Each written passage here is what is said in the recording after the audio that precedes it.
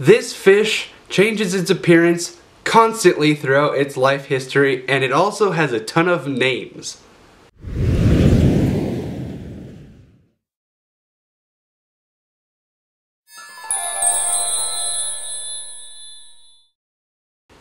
Hi, what's going on everybody? My name is Brandon. I'm a marine biologist and an artist, and welcome to Nature Meets Paper, the place where we go on an adventure to discover the world of marine biology. I love sharing my experiences with aquatic creatures with you through art. If you are new, welcome. Nature Meets Paper is a place where we learn about aquatic animals through science, stories, and art. It's my goal to raise awareness of our beautiful bodies of water and the animals that live in them. Today we're going to be discovering the red Coris wrasse, or the Yellowtail Coris wrasse. Are you ready? Let's dive in.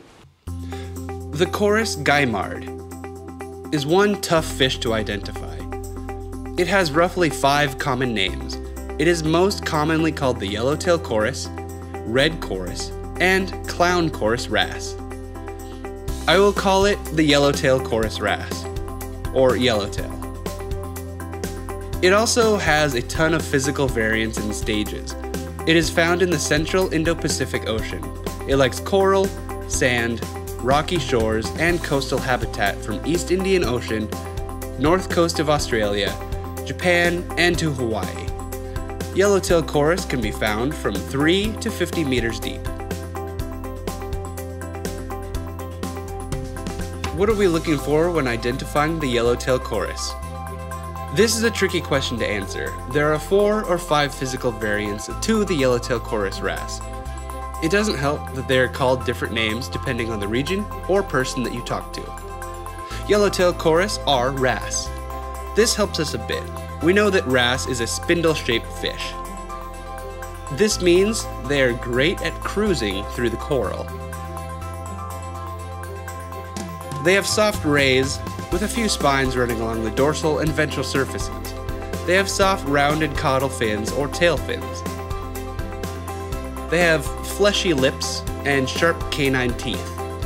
I will need to go over the differences between juveniles, females, and males separately. When they are juveniles, the yellowfin Coris does not have a yellow tail. In fact, they are completely red with 4 or 5 white stripes along the sides.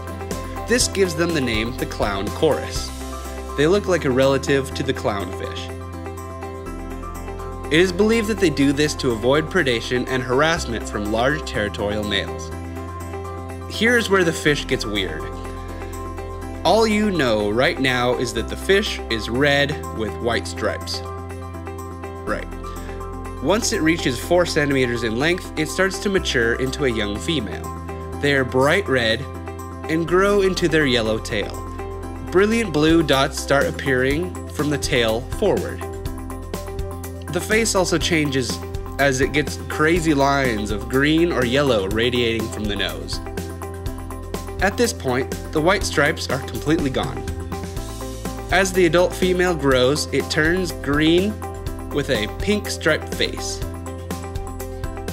There are many more brilliant blue dots along the side of the fish. These dots look like they are backlit with LED lights. They are crazy bright. It almost looks fake. The tail is completely yellow by this point. This fish went from a juvenile red female to a green spotted female. Are you wondering about the males? I have only touched on the females so far. That is because there are no male juveniles or young adults. When they grow to a certain size, then they become males. Yellowtail Coris wrasse grow to a maximum of 40 centimeters long, but usually stay around 20. Males become territorial and don't like being with other males. Their body turns black, and a yellow stripe becomes visible on the side of the fish. By this point, the entire side of the fish is covered in bright blue dots. The yellow tail ends in a bright orange stripe, and the fish looks completely different once again. Can you see why I was having trouble finding any information on this fish? I thought all of these other fish were different species. Let's discover what the yellowtail wrasse eats and how it is doing. We know wrasses are omnivores. They eat crabs, mollusks, brittle stars, and urchins. Occasionally, a large male will eat other small fish. They use their sharp teeth to grab their prey and use pharyngeal teeth to crush it. So how are they doing? They are listed as least concern by the IUCN Red List. There is no decline in population currently. There is some habitat loss, and this fish is used in the aquarium trade. But other than that, this fish is doing fine.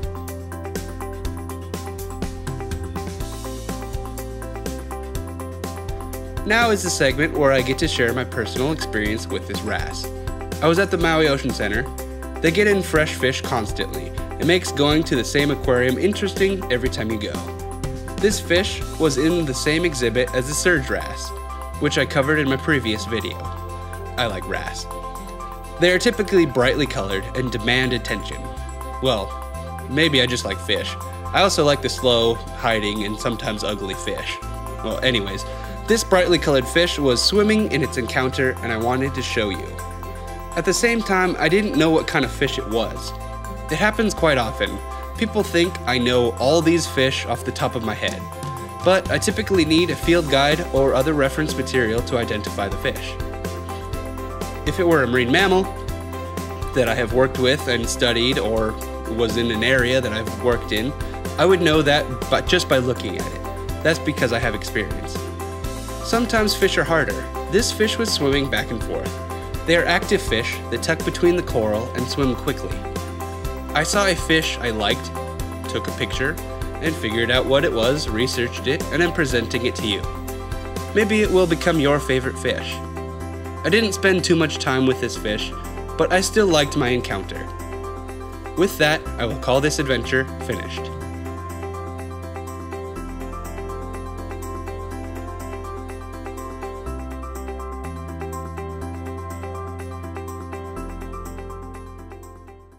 Thanks for watching this video. If you think that I deserve it, click subscribe and ring the notification bell. This way you can be notified when I post new content. I do my best to post new content every single weekend, but sometimes life gets in the way or painting is too detailed to finish in a week. If you want to support this channel to make sure that I can continue making content for you, you can buy my art. You can buy the art in the original forms as well as museum quality prints. My originals sell for $12 a linear inch. My prints run $6 and $3 a linear inch for a limited edition and unlimited edition. If art's not your thing, I sell merchandise at teespring.com. Links are down below. If you don't want to do any of those things, I also have a Patreon page. I need to be better at posting on there. But what you can do is you can pay for videos, for longer videos, more in depth, maybe sometimes art related, for that content to support this channel. Anyways, thank you so much. I've been Brandon, and I'll see you in our next adventure.